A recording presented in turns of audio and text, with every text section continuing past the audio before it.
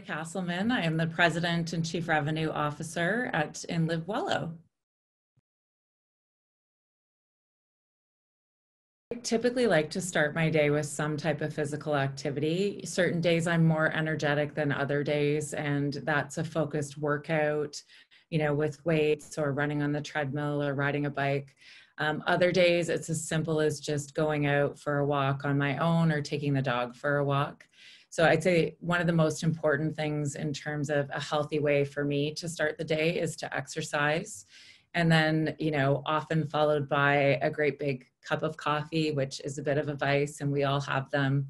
But in addition, I would say finding space in your morning to make sure that you have a good, healthy breakfast to set yourself off on a good day with nutritious fuel in your body to tackle your day. The most important way to stay happy and feel healthy and motivated throughout the day these days is to ensure that I'm carving time out in my day to connect with my family, to connect with my girlfriends, to just really spend time with my kids. And we're all sort of adopting new practices and sort of adapting to this new normal. And so I think really checking in with one another, both within our own homes and living spaces, but also outside of our homes and living spaces, is just really, really critical to our own mental health. And it's incredible support to others too. When you're reaching out, I find it gives me energy, it gives the person who's doing the outreach energy, but it's also a wonderful, connect point for the person that you're reaching out to know someone is thinking about them, to find an opportunity to laugh and commiserate and sort of share this wild world that we're living in today together. I think it's really, really key. I can typically tell very quickly that I'm getting stressed because I start to get quite impatient all across the board. So personal, professional, even with myself. And often I have folks in my life, colleagues, family, friends who will call it out for me. And I'd say the best thing for me is just to get some physical activity.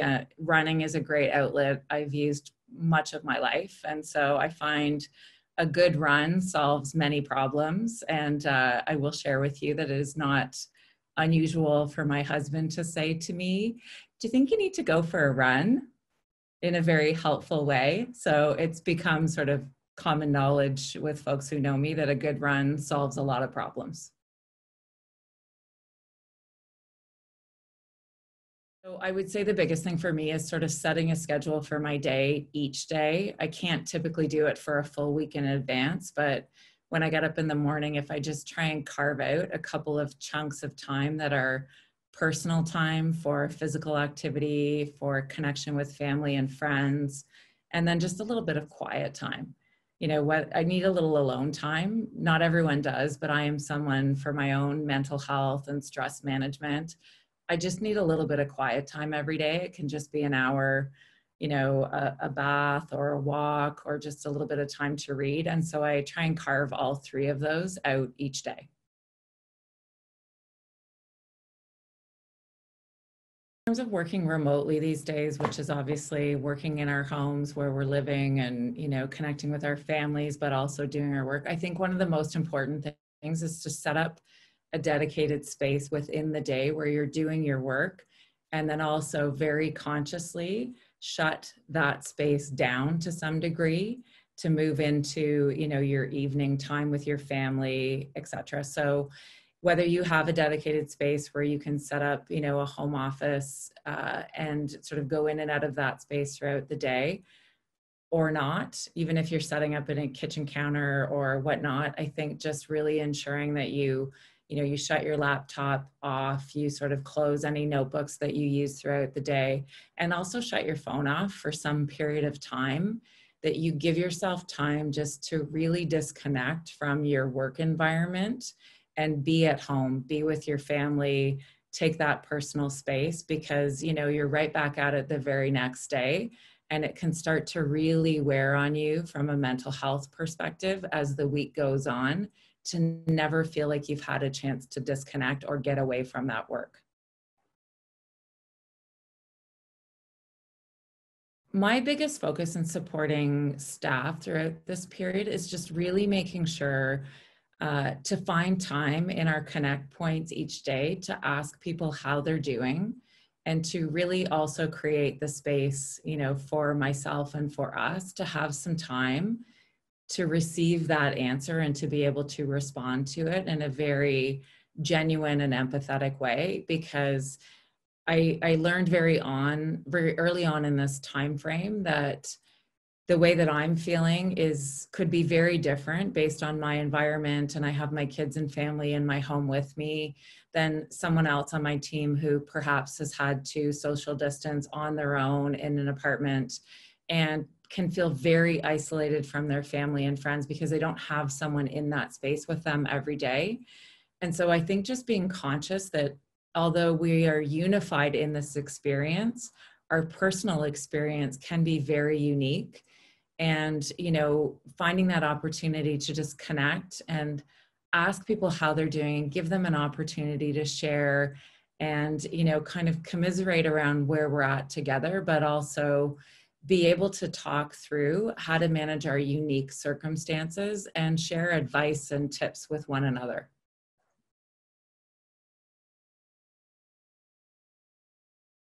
I think in times of stress, it's often the moment where you start to gain the most strength as you've gone through the experience and you come out of that experience. You realize that we are all stronger as a result of it, and you feel that own strength for yourself, having been through a difficult situation, realized that you have adapted and overcome, and you're now on the other side of that. You do so with an enhanced sense of strength and confidence around any future challenges that you need to take on. So I think it's important to remind ourselves of the fact that we are building strength and resilience as we go through this current state together. We will come out the other side of it. We are all going through this together, and I think we're stronger as a community, and frankly, globally. The fact that we're all experiencing this challenging time together is making us stronger, just generally as a human race, to have a shared experience, regardless of our culture or physical location.